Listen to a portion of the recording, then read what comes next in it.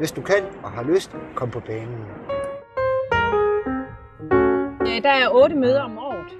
Altså i forberedelsestid, der bruger jeg cirka en halv til en hel time forud for møderne. Selvfølgelig afhængig af, hvad det er, vi har på programmet den dag. Der kan bruges kort tid, men der kan også bruges rigtig lang tid. Det er selvfølgelig afhængig af den interesse, man har. Jeg synes, det betyder rigtig meget at følge med i mine børns hverdag i skolen og komme bag ved kulissen. Noget af det mest spændende, jeg har været med til i Skolebestyrelsen, har blandt andet været at ansætte en ny leder. Jeg har siddet i skolebestyrelsen i 2 perioder, og i den tid har jeg været med til at gennemføre mange ting. Blandt andet lejrskoler, ansættelse af ledere, mobbepolitikker. Jeg synes, det er vigtigt at være med til debatten og diskussionen omkring inklusion. Vi er jo ikke politikere, så i forhold til den nye skole er det jo vigtigt, at vi som forældre er både medspillere og modspillere til at skabe den bedste skole for vores børn. Jeg synes, det er meget vigtigt at deltage i skolebestyrelsens arbejde og blive medlem.